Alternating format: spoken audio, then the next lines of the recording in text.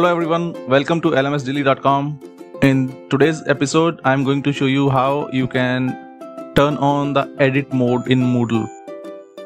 The edit mode is used to add new activities or modify the existing activities or resources in your course, as well as modify the course settings. In order to change anything in your course, you need to enter into the editing mode.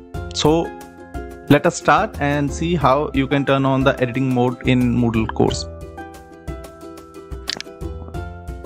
First of all, you need to log in to Moodle with your credentials. So I will be just clicking on this login button. So now once you are logged in to Moodle, you will see this right side top corner. There is a toggle switch with the edit mode on.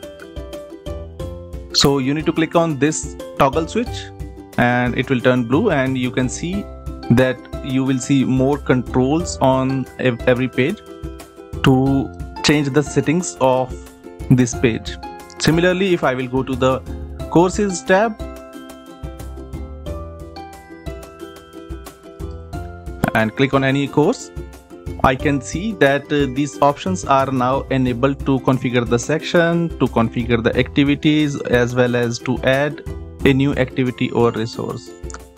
Once you are done by changing the activities and resources in your course, then you can just simply click this toggle again to turn off the editing mode.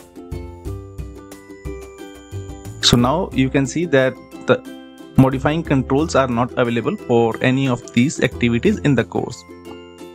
So this is how you need to enter the editing mode in Moodle as well as turn off the editing mode. Thank you very much for watching. If you have not subscribed to our channel, please don't forget to click the bell icon and subscribe to our channel. Thank you very much for watching.